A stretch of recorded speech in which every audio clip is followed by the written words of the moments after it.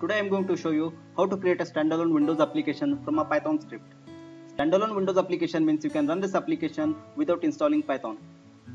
First you need to create a setup file. This is the setup file. You can download this file from the link given in the description.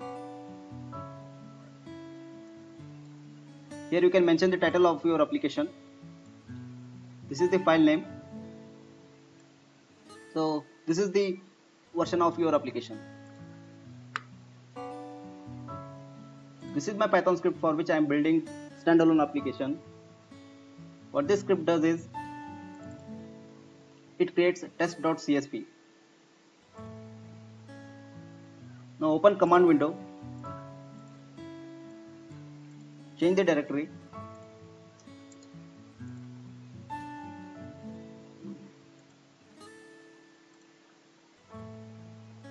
now run these commands.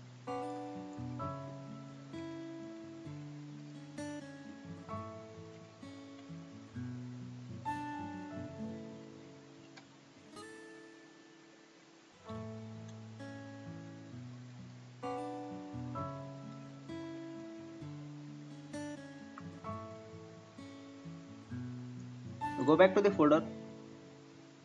Two new folders are created here. This is your Windows installer file. Now double click on this. So your application will be installed in C program files by default. You can change this path. Now go to program files.